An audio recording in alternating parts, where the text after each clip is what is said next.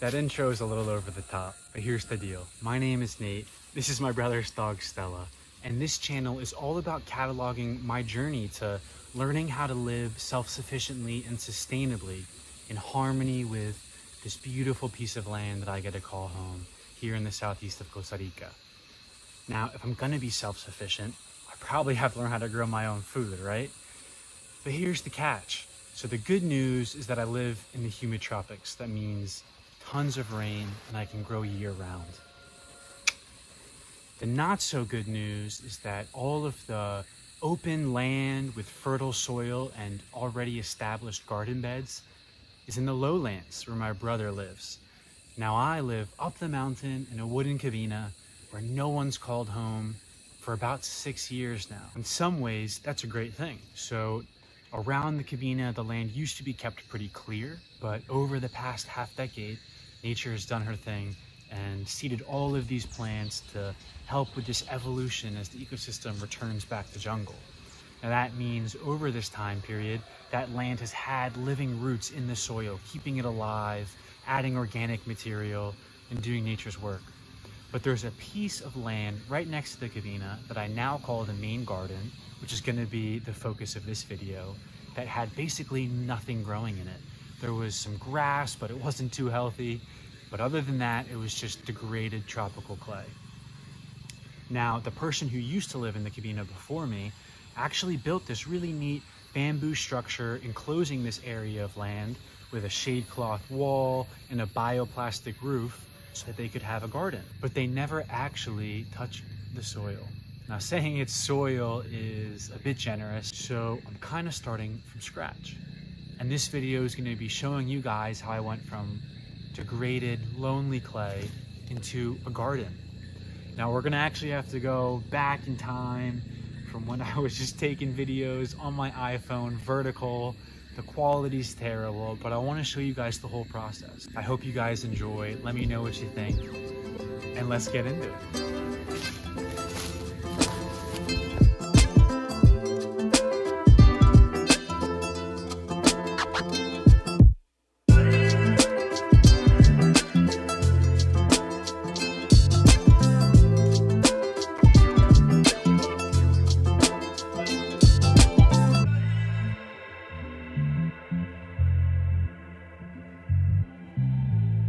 So step number one was to take down this bamboo structure. Now I left the walls intact, at least for now, but I took apart all of the broken down, dilapidated bamboo that formed the roof structure. Step number two was to figure out what in the world am I gonna do to turn this degraded tropical clay into soil. As I poured through my old notes on organic gardening and building soil, I realized that probably the best thing I could do was to build a hugelkultur. Now, hugelkulturs are awesome ways to create gardens with long-lasting fertility. The general idea is that we're creating a mound of organic material that will slowly break down over time and turn into like a humus-based sponge that can soak up water and kind of functions like a huge city for microorganisms. The general structure is something as follows. You either dig a hole or you just pile up on top of the soil and you layer kind of lasagna style carbon-rich materials and then more nitrogen-rich materials. So usually what you would do is at the bottom you would put nice big pieces of wood, like full logs if you'd like. If they're more degraded, then they're going to turn into soil quicker, but you can use fresh logs if you'd like. And then on top of that, you do more nitrogen-rich stuff. That could be green plant clippings, it could be food scraps, it could be compost, what have you. And then as you go up, you start using smaller or more broken down carbon inputs. And when you get close to the top, you usually do a layer of the native topsoil. That could be the soil that you dug if you made a hole. And then on top, if you can, you do some compost so that you can plant directly into it and know that those plants will have some nutrition readily available at the start of their life. Once I knew I wanted to build a hugelkultur, I mapped it out. I used some sticks to kind of lay out the terrain of what I wanted to look like. And I ended up settling on this kind of cool keyhole design where there was a straight section and then at the end it wrapped around the bamboo pole that was at the center of the garden.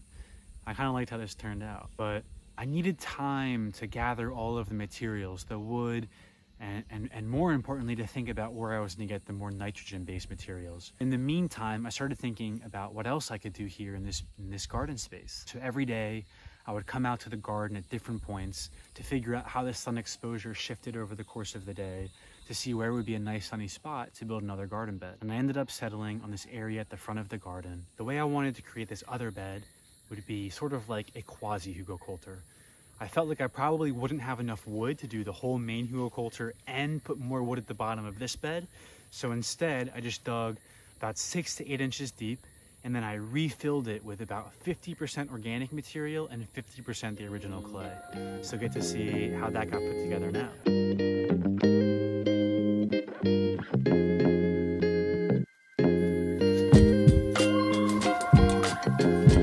All right, we got an update here at the cabina on this raised bed, sort of raised. Digging out the clay here.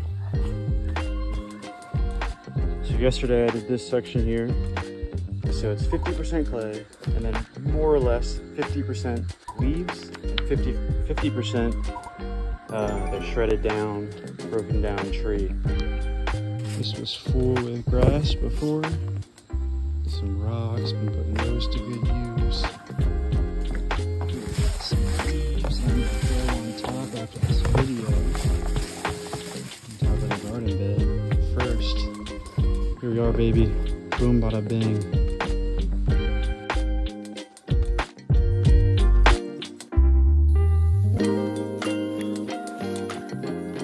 After I finally finished the first bed, which made me so happy and got me so excited, it was like my biggest achievement back in that day, I got to work on the hugelkultur, and step number 1 was digging a big hole. After that, I backfilled it with the wood, with grass clippings from a nice patch of grass down in the lowlands, with dry leaves, with green leaves from the soda caballos that I pruned, and I just kept on doing this lasagna style until we had a pretty nice looking mound. And it looked really good by the time I was finished, and it got me really, really stoked for the future of this garden and life here at the cabina. And eventually I decided to put some seeds in the ground. All right, quick video for you here. I just sowed some beans into the hugelkultur. So check this out, looks kind of cool. So we've got worm compost sprinkled on top of the hugelkultur, and then these are all store-bought beans. So you got black, white, and red. The black, I believe, are turtle beans. Not sure about the white and red. This for me is basically a cover crop.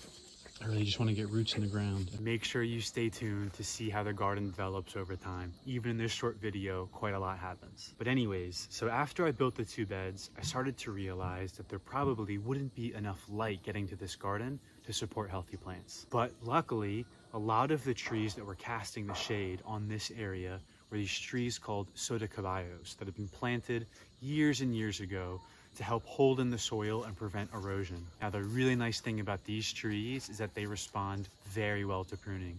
You can chop them back to the point where there's not a single leaf left, and they will regrow with vigor and be as happy as ever before.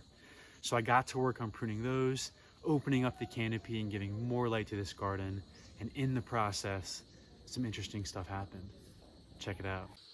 What's up, farm fam? It's been a rainy day today. So you can see there, the bamboo on that far side is down. One of the pieces was already breaking. And then when I was trimming a soda caballo by those coconuts over there, it fell down and it really did a number on it. So we just said ciao to that bamboo. And then at that point, I'm just looking at it and like, it became obvious pretty quickly that let's just expand the garden. So now we're gonna go all the way to the ridge.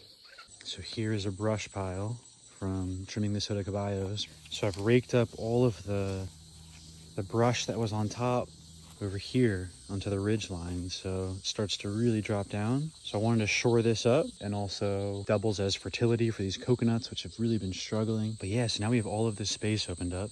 Over here really doesn't get much light at all because this coconut, but here is going to be a beautiful spot for planting.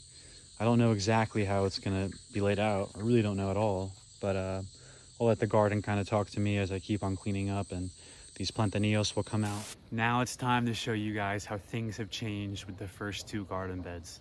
So in the process of pruning these trees, I also ended up starting some plants and putting some of those in the first garden bed. So we've got sunflower, holy basil, some beans. You'll see. Check it out. I just trimmed all of the weeds that were growing here that just sprouted up on their own. They'd gotten pretty big. They looked really pretty, but I got some beans planted on the outside here. So now they've got some extra fertility. And now for the hugelkultur. The hugelkultur got a lot of beans sowed into it, and when they all sprouted, I pushed them back and made a bunch of circles. There might be like 12 of them or something like that, where I planted stuff. So flowers, okra, sunflowers, eggplant. There's going to be a couple more things that go in here. There's 2 more circles left. And then just today I put these wood shavings from a local wood processing facility. Fast forward a few weeks, and now it was time to do some maintenance on the hugelkultur and the sea of beans that had grown. Yeah, here we are. So this was just a mat of green for the most part on the top, and I was just going through, starting at the edges, finding nice looking beans, and then just chopping all of the ones around it. And as I did that, as you can see, I started layering all of those bean shoot growth around the transplants. Don't click out of the video just yet, because there's still tons of progress and evolution with the hugelkultur and the first ever bed. But now it's time to start working on the expansion.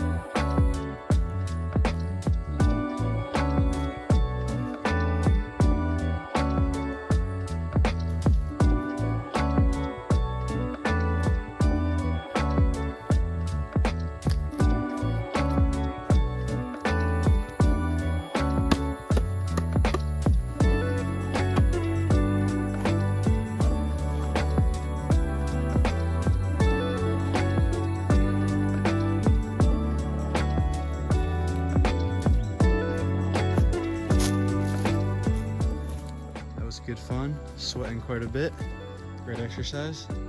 And now we're gonna backfill this with this clay mixed with rice husks. And so that'll serve as organic matter that will eventually decompose and help this soil, or this clay, I should say, turn into soil. I've also got some leftover calcium over here. My brother bought a bunch for his garden. It's supposed to do a lot of good for clay, to help break it up and help increase the tilth and make it more soil-like. But so hugelkultur here, the first bed I made right here. Check her out, very pretty. These beds are maybe 2 months old. Could be a bit less. So I'm gonna do beds here, and then I'm thinking something's gotta go in this little section here, because this gets sun and it's pretty flat. And then this slope will be something else. Maybe I'll put sweet potato or something that kind of crawls. I have chaya growing here, stuck in the ground. They're slowly starting to grow. And I planted some root crops in here as well that haven't poked out quite yet. But yeah, that's what's going on. So updates to come as I keep progressing with this project here.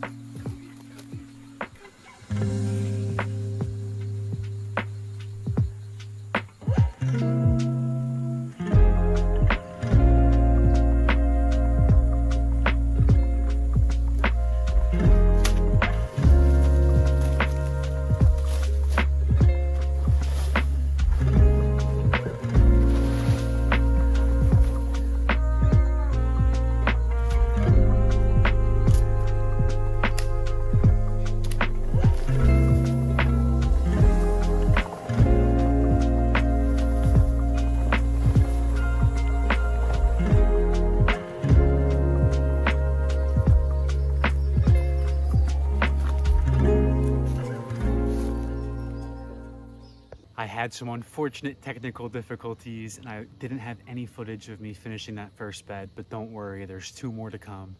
Now the second bed, I actually put footage of me putting that together on another video, so let's forget about that one for now. We'll catch a highlight from me making that bed and then we'll go on to the third bed. Enjoy.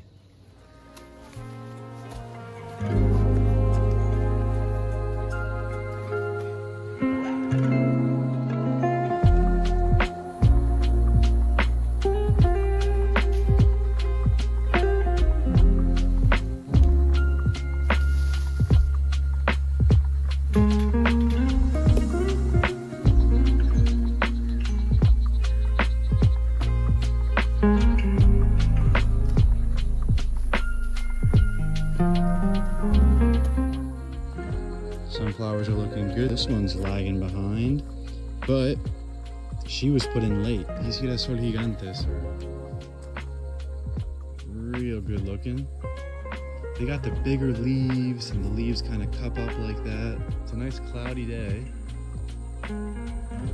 which I don't mind. Yesterday and the day before were just so hot. So a nice little change of pace. But yeah, things are looking good. Finally spotted some beans in here. So let's see if I can find them again.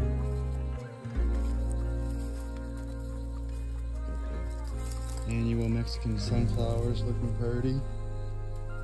Yeah, I think it was over here. Let me take a seat here on the bench, see if we can find ourselves a bean. There she is. Can I get it to focus on the bean?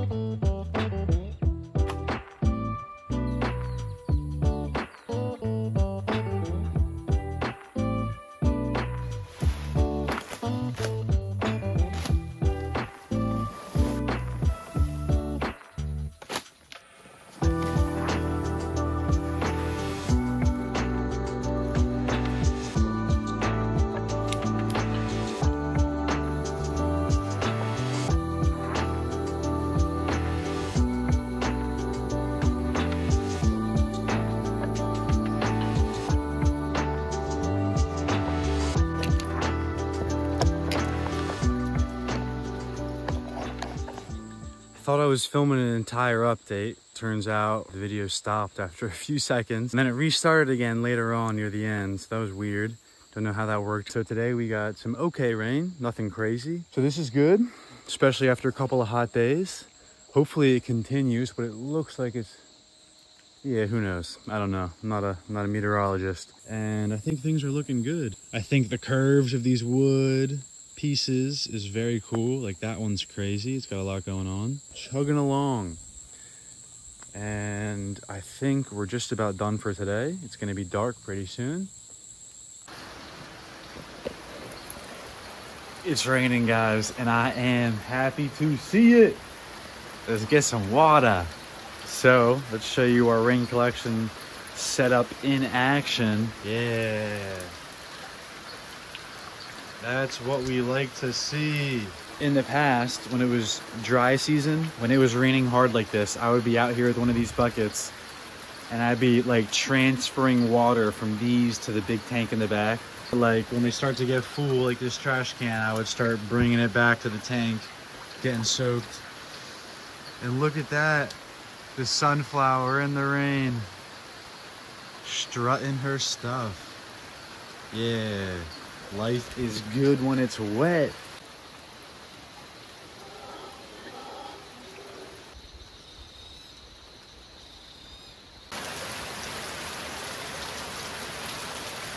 A day on the homestead when it's raining. It's nice and relaxed. The weather is so cool. It's just chill. It's a chill vibe. It kind of relaxes you, taking in the beautiful acoustics too of a rainy day. It's nice. And it's a good opportunity to take some time for yourself or just kind of slow down. But all right, over and out for now.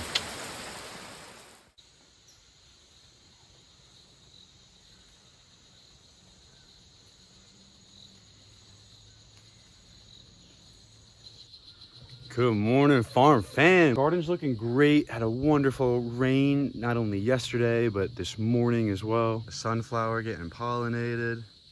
So I'm feeling good. The garden's got me buzzing.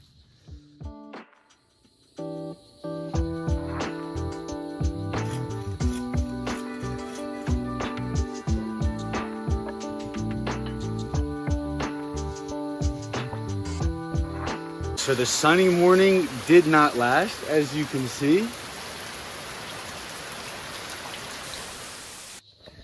What is going on? Last 2 days didn't really do any vlogging. They've been really rainy. Today also looks pretty cloudy, so, oh, did you hear that? All right, so yeah, it's been cloudy, it's rainy, yada yada. There must be an aura pendulum in that tree there. Can you hear that? That's the noise I was talking about earlier in one of my other videos about how they sound almost computer generated. They're definitely robots. It's the craziest noise. Like, have you ever heard an animal make a noise like that?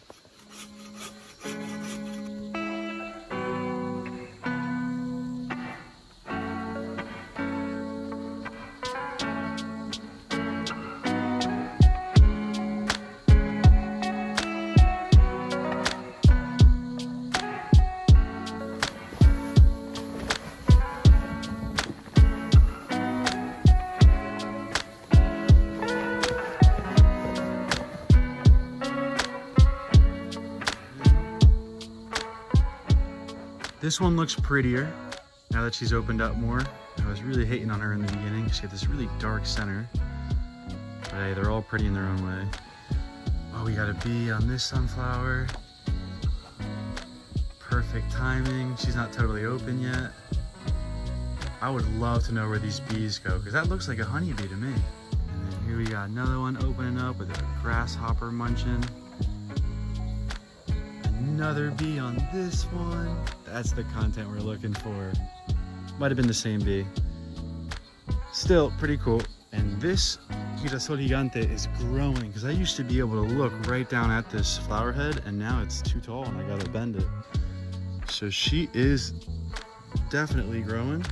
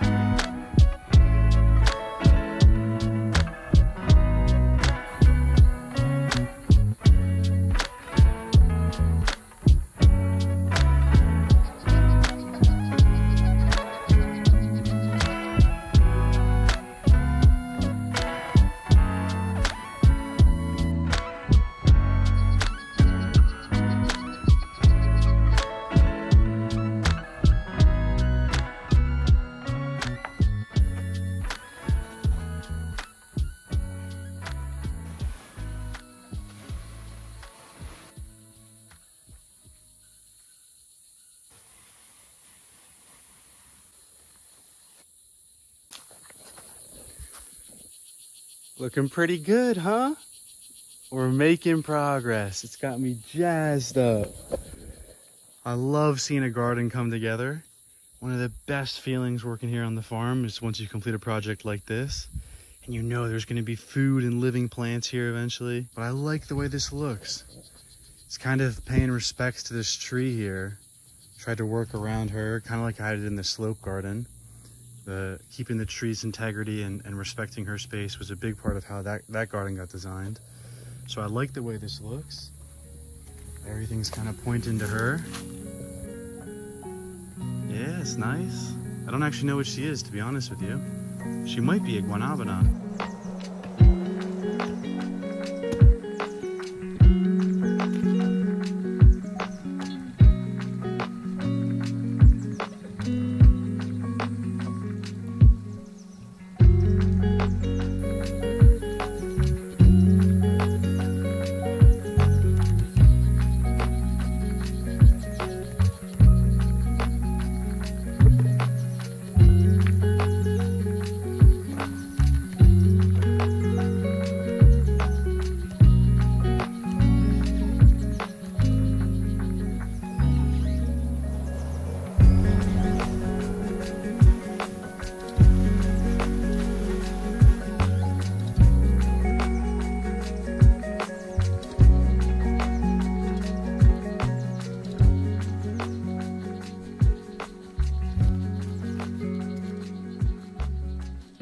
We did a thing. Looks okay. What do you think? Totally not symmetrical. But it could be worse, yeah? The idea is Mexican sunflowers, which will be huge bushes, big bush trees. It's a cool lead-in to the new garden, and it's starting to look more like just one big garden. We'll come over here and get a look from this side of the hugelcoulter. With Rosita in the background, taking a little snooze. It's just so cool to see it coming together. 3 months ago, this was just a completely different world. And so is this, like everything's really changed. But at least this part of the bed, it was still pretty clear. Like there was a bunch of trash on it and a bunch of rotten bamboo. But it was clear and you could see all the ground for the most part. But here was just, first of all, behind the bamboo wall, and then also like overgrown with all sorts of stuff, basically under canopy. And yeah, it just looks nothing like this. This is really cool. I'm feeling pretty cool. Feeling pretty happy about this. Pretty happy. But yeah, I hope you enjoy watching me put some rocks in a circle.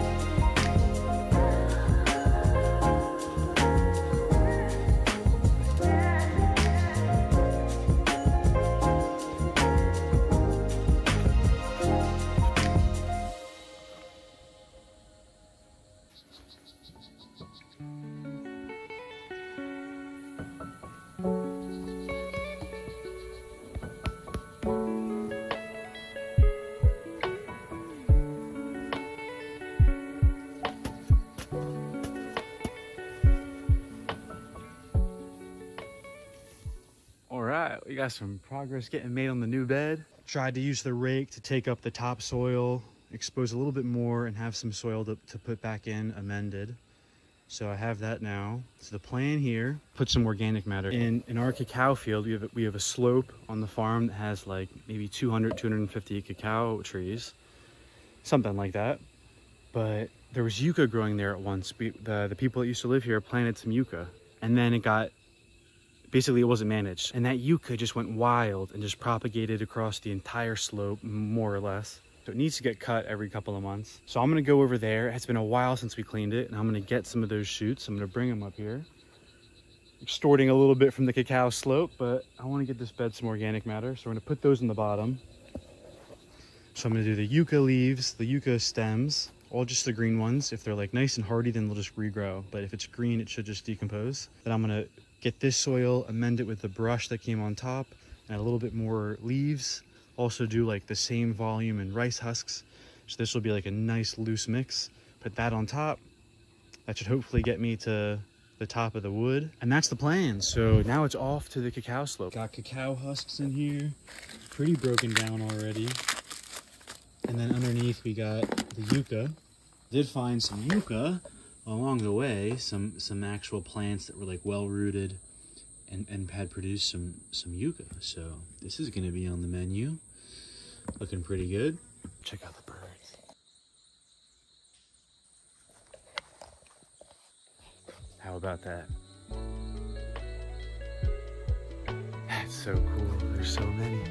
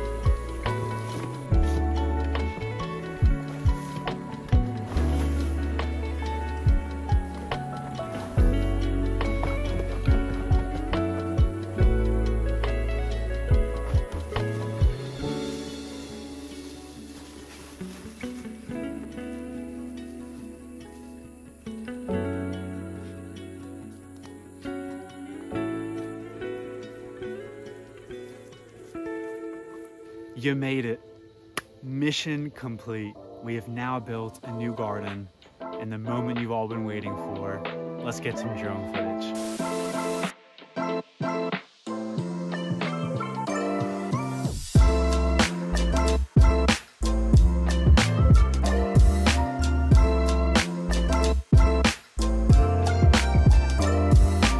Thank you so much for watching, guys. I hope you enjoyed the journey as much as I did. Don't forget to subscribe so you can see how the garden evolves over time. And please give me any ideas or feedback that you have, whether that's about how I built the gardens or the video and the way I edited it, or ideas for what I can do in the future with that garden space, or how I can improve the soil.